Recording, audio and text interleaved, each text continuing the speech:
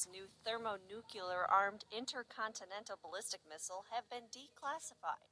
Known colloquially as Satan II, the Sputnik news agency says the SR-28 Sarmat could carry a payload capable of wiping out a landmass the size of Texas or France. The missile will replace the RS-36M, which was dubbed Satan by NATO after entering into service in the 1970s.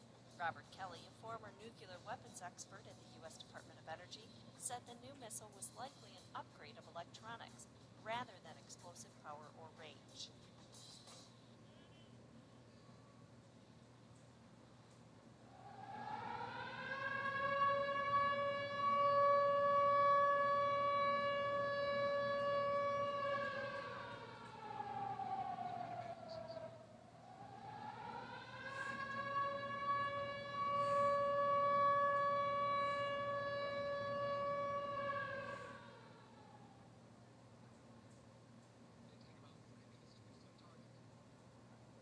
We interrupt our programming.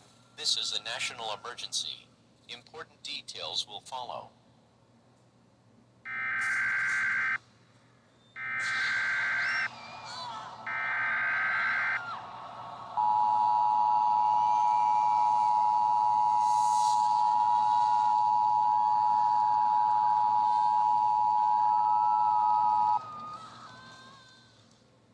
The following message is transmitted at the request of the United States government.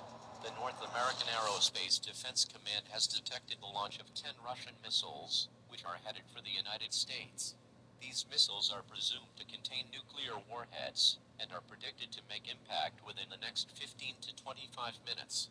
Predicted impact sites include Washington, D.C., New York City, San Francisco, California, Seattle, Washington, New Orleans, Louisiana, Salt Lake City, Utah, Helena, Montana, Kansas City, Missouri, Rapid City, South Dakota, and Boston, Massachusetts.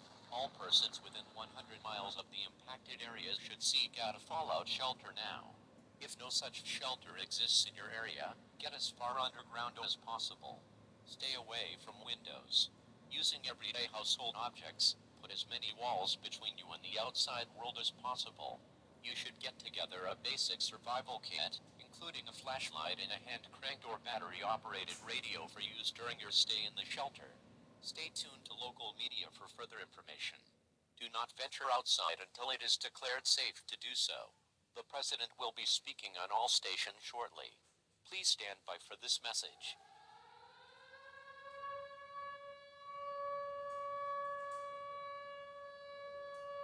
For her sins have reached unto heaven, and God hath remembered her iniquities. Reward her, even as she rewarded you, and double unto her double according to her works. In the cup which she hath filled, fill to her double.